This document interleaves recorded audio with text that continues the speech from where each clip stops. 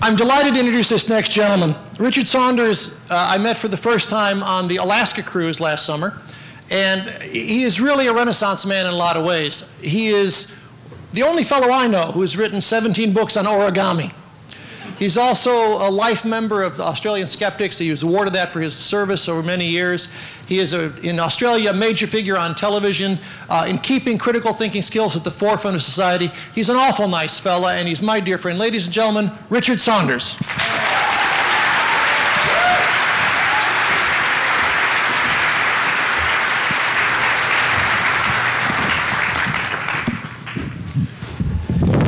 Crunch. Thank you very much. Ladies and gentlemen, I am Richard Saunders, and I am a skeptic.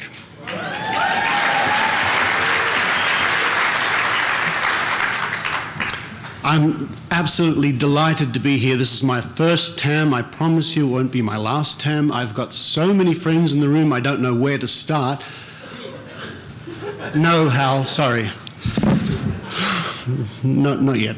But I am wearing your badge, okay? You got that in? Excellent. I'm going to acknowledge somebody right off the top who I admire very much, and I've only discovered this person recently. She goes by the name of Muipu. She's right there. SmarterThanThat.com. Excellent science videos. I'm a fan of yours.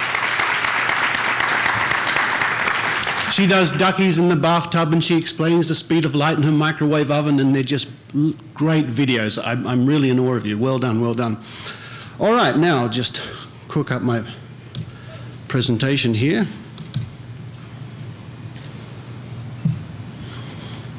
If we could have that on the big screen. There we go. So I'll just go through a couple of things in case you haven't heard about me or what I do, and I suppose there are a few people here like that. Maybe. I'm a former president and current vice president of the Australian Skeptics. I was a founding member of the Mystery Investigators show for schools, where we take science and skepticism into schools, and I will be getting back to that soon. And I will also tell you shortly about I am now probably going to be the most famous TV skeptic in Australia, but I'll get to that in a minute, and that's quite something. I am the producer and one of the hosts of the Tank Vodcast, if some people might have heard of that or watched that. Thank you. Is that all the applause? That scared us. Oh, right, yeah. I invented the origami Pigasus.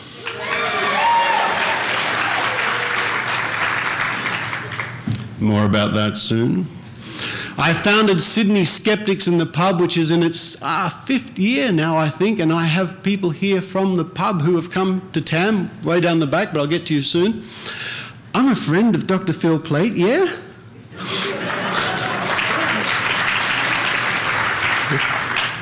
I had to put that in because Phil's one of the best friends I have, and every now and then I think to myself, my God, I'm a friend of Dr. Phil Plait. How good is that? So, Phil. Oh, and I'm a fast talker for the next 20, probably 8 minutes by now. I'll do my best. I just had to put that up, ladies and gentlemen. I'm sorry. That was from the amazing cruise up the coast of Alaska, and amazing it was. I love that photograph. I call it minders, like Phil and I are looking after Randy. If you want to get to Randy, you know, you've got to see us first and look out. I think that's a fantastic photograph. Very, very happy with that one. Thanks to people such as James, Randy, and Banachek. I acknowledge your help here for your DVDs. I go around bending spoons. I'm also the chief spoon bender for Australian Skeptics, which is a great title. This is me checking into a hotel where the Skeptics had a meeting recently. And I just love the expression on people's faces when the spoon melts. It's just priceless. So also thank Uri Geller for foisting that one upon us, but I get a lot of mileage out of it, I really do. And it fools people, it fools children, adults, everybody. It's a great shtick. If you don't know how to bend spoons, try to learn. It's really good. Buy one of Banachek's DVDs. I'd like to say a really big welcome to all the Australians here. Of course, there are members, not only myself, but there are other members of the Australian Skeptics Committee here. Hello to... There's one over there hiding, and there's Dr. Karen Stolznow in the front here, who also, the two of them are reporters of mine on the Tank Vodcast. So the same people. Yes, well done.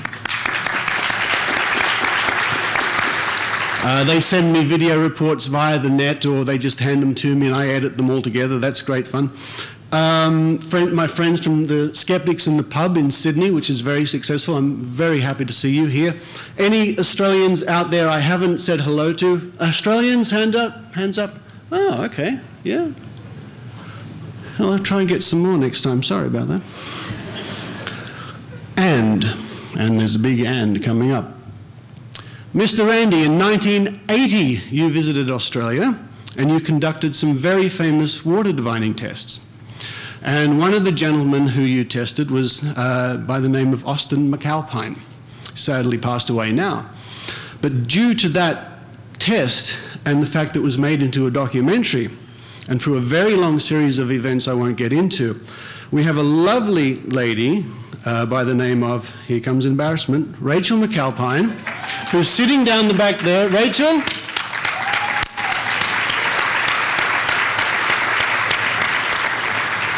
There she is hiding, wearing the same shirt too. The reason I mention this is because all those years ago, Mr. Randy conducted these tests, which led to people like Rachel coming to Skeptics in the Pub and being a skeptic and being here. So, amazing outcomes, sir. Amazing outcomes. Well,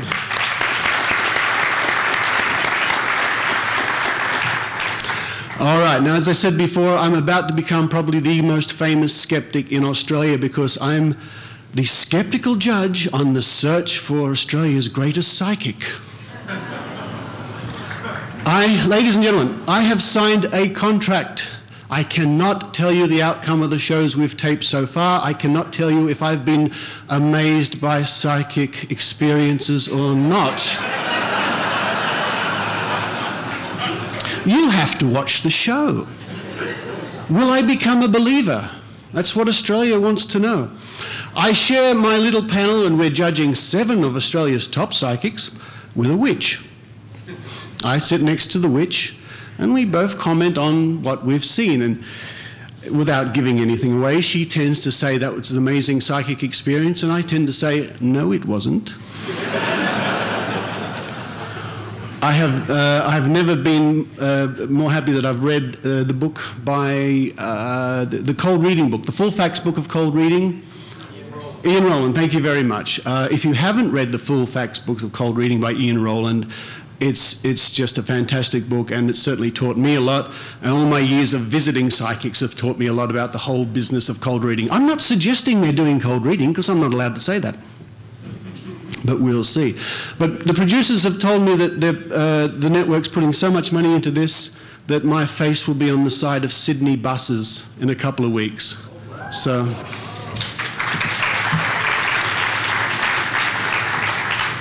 that's going to be fun. That's going to be. I've got a catchphrase on the show because I'm the one. Well, it's an agreement who we eliminate, but I'm the one who makes the announcement. So I say, Fred Blogs, I'm sorry, you're not the one. The idea is the producers want people to come up to me in the street and say, "Ah, Richard Saunders, you're not the one." So we'll see what happens. It's fame, huh? Pigasus. The story goes that I invented the origami Pigasus on the amazing cruise. That's not quite true. I did promise Mr. Randy I would invent the pig, or piggy, as we call him. And when I got home, it took me about 2 days, and I can assure you this pig was intelligently designed. It really was.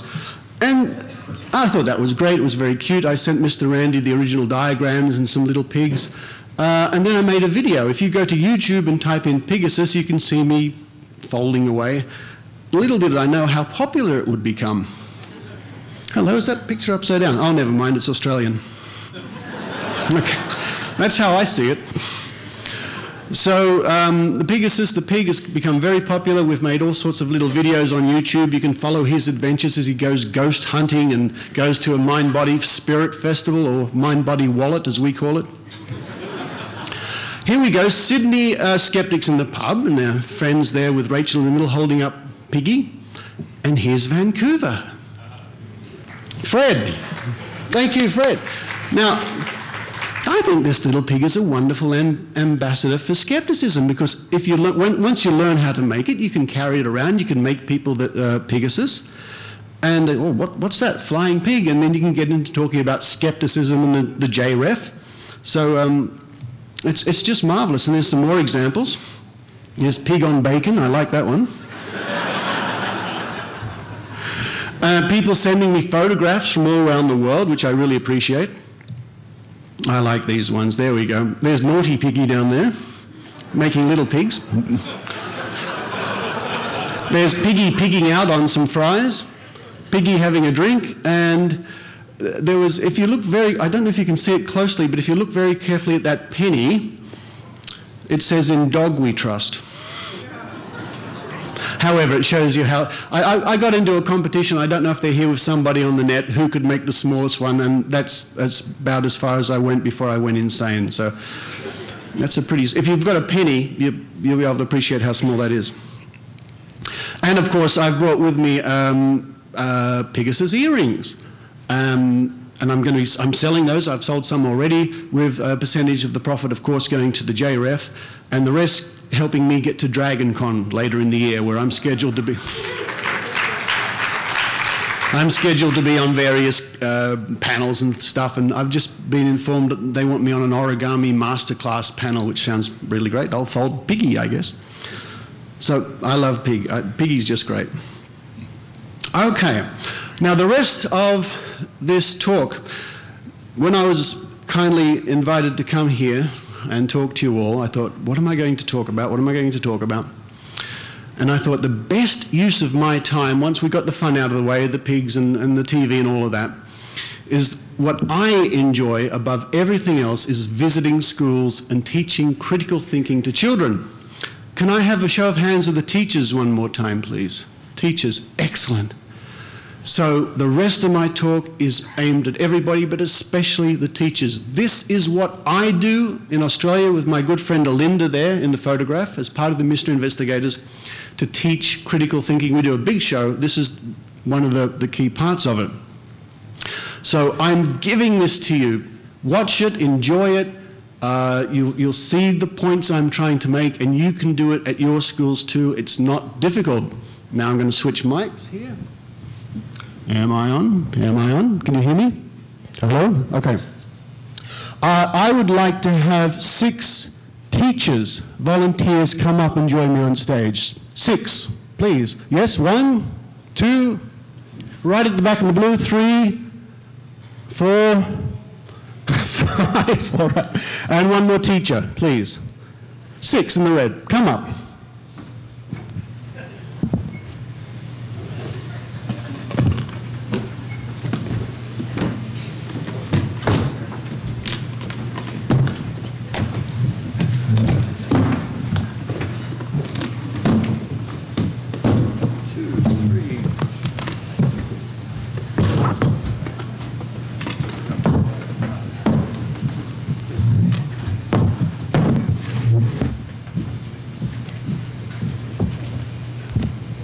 We did very well. Onto the room. Excellent. This is what we're going to do. So imagine this is the schoolroom, and behind me I've got 6 students, volunteers. So I say, come up, we're going to, and this test has been directly inspired by James Randi. I tell you right now, it's thanks to James Randi we're doing this.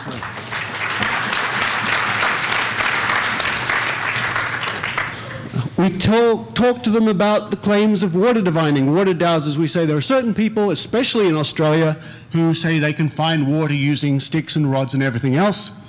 And we tell the kids, we'd like to test that, and we'd like to show you how you can test that for yourself. And this is what we do. So we have a little bottle of water, and I'll come along and say, it's a typical divining rod. We might switch to the, there we go. Now you can all see that. So we say to the kids, walk along and watch what happens. It's really incredible. Oh, my goodness me. Ooh, right. Isn't that amazing? Look at that. And the kids go, wow, look at, definitely a reaction there. That's just amazing. Now, gentlemen, would you just like to come over here for a second?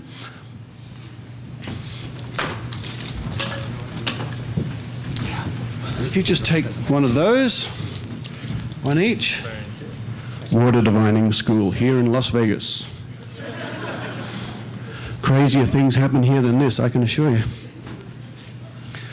All right, let's try it one by one. We have to find the best water diviner because, you know, not everybody has the gift. It's a bit funny. So, gentlemen, one by one, hold your dividing rods up like this. Nice and straight, please. Not too close to the top. Oh, what are you looking for? Okay. If you walk along like this, there we go. And, well, mine works. Let's see who's the best. Okay, first off the rank.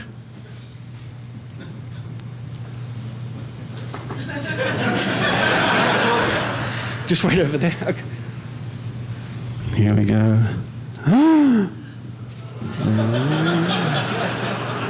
What do you think about that? Oh. Yes.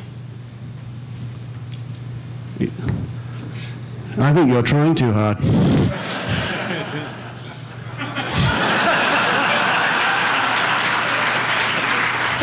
There's always one, I tell you. Okay.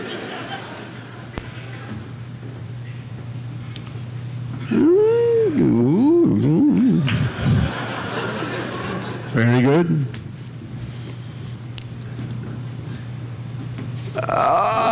Yeah, I'm full of water, but that's the wrong one. Okay.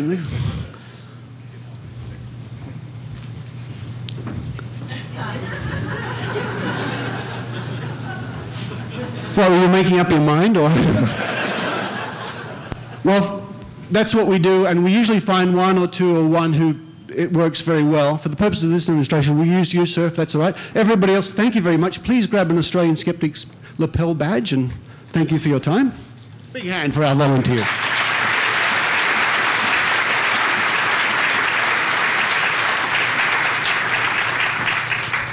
All right, so we've got our likely candidate here. So this is great. The kids have an awful lot of fun when they're doing this, of course. They're all running around the sticks and they're moving everywhere. So you fancy yourself as a water diviner, huh? Oh, yeah. Oh, he's confident. Oh, yeah. All right, smarty. Now, I assure you, and you saw me put these boxes here, there's nothing under them. The only water is here. There's no water under the table. Definite reaction when you knew where the water was. Let's put the water under number 4. Right? Good. Yeah. Number 4. Let's see if it still works if the water is covered with plastic. Please. Number 4.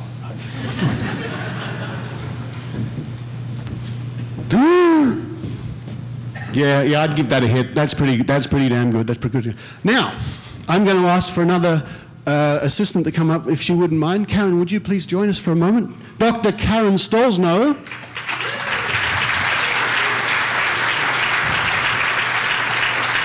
Ladies and gentlemen, Karen has just been elected to be the Australian Skeptics' new Chief Executive Officer and Editor of the magazine. So well done.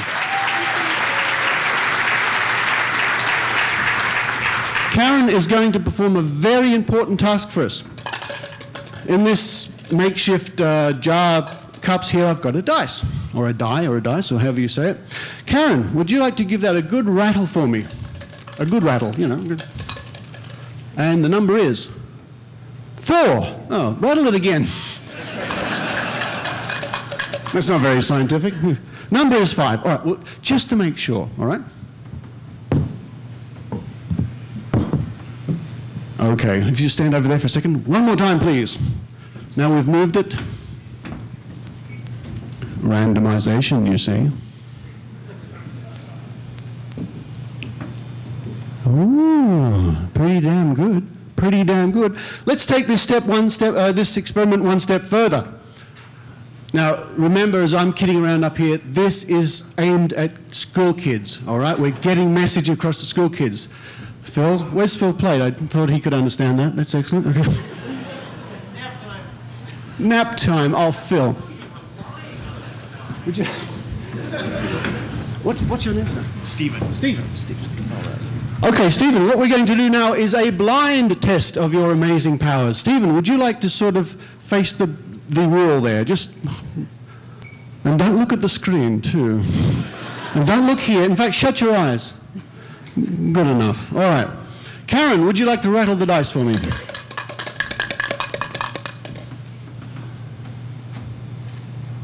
Okay, I'm going to put the bottle under the very same box the dice told me to. Okay, let's do that now.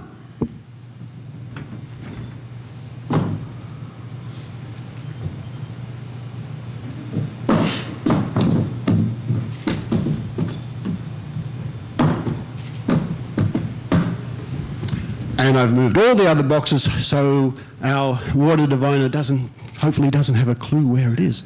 A blind test. Sir, would you like to try your luck one more time? No, this way. There's two in every crowd. All right. We've hidden the water under one of these boxes. You don't know where it is. We've got a blind test. You're blind to knowing where it is. Please. Anytime, when you're ready.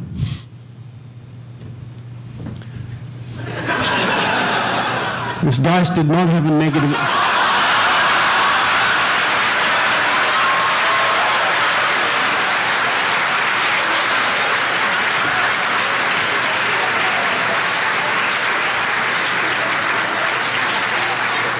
Okay, yeah, auditions for sidekicks later, all right? Okay.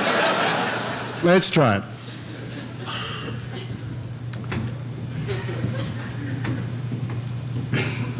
You say one? You think one? That's incredible. I'm going to have to rethink this whole skepticism because, no, it's not under one, I'm sorry. But it was in fact under number 5. There we go. Interesting experiment, and at this stage we look at the do you want to use 2? Maybe. At this stage we'll look at the students and say, that's a good test, it's interesting, but it's got a fundamental flaw to the whole test.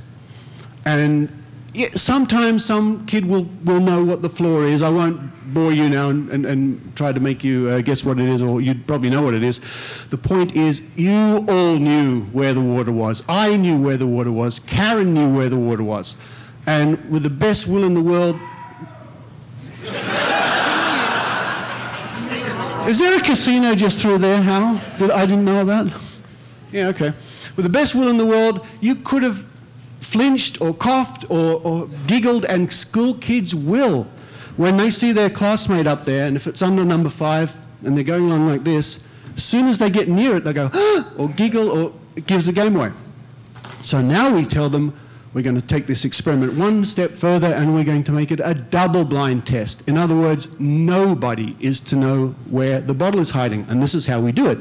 Would you like to resume your hiding position, please? That's yours, the pink one. Excellent.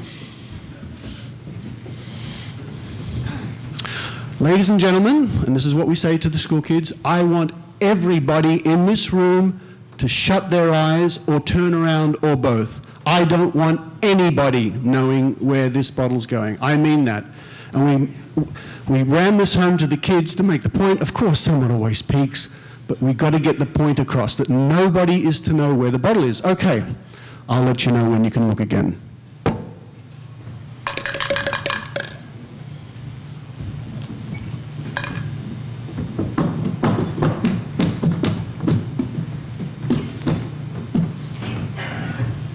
Okay, thank you very much. Of course, unless you peeked, and I'm sure some of you did, there are 2 people here who know exactly where the bottle is, Karen and myself. And this is exactly what we do when we're doing this test in the schools. Let's go. Go. We usually just leave the room, but for the purposes of this demonstration, we'll just sort of sit here and look at the ceiling or something. Sir, anytime you're ready. Look over that way.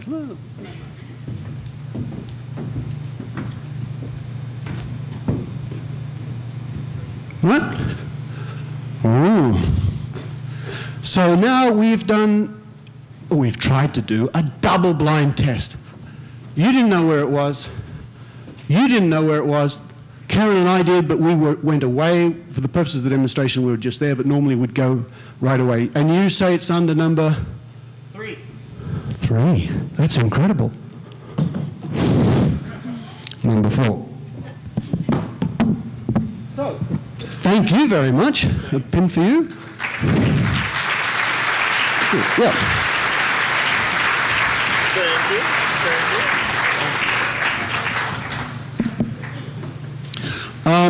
So, ladies and gentlemen, if nothing else, the pig is really great fun. I'm happy to be on television. I hope that goes somewhere and all my adventures. But if nothing else, I hope the teachers in here can get something out of that. And please, please feel free to use it. It's yours to use. And I can only say that the feedback we get from the teachers and the kids is tremendous. And so many kids, after watching and participating in this experiment, actually get it. They now know the importance of a double-blind test and how to carry them out for themselves. So I think I'm just about on or under or quite near time. I thank you very much for being a great audience, and I look forward to meeting as many of you as possible. Thank you.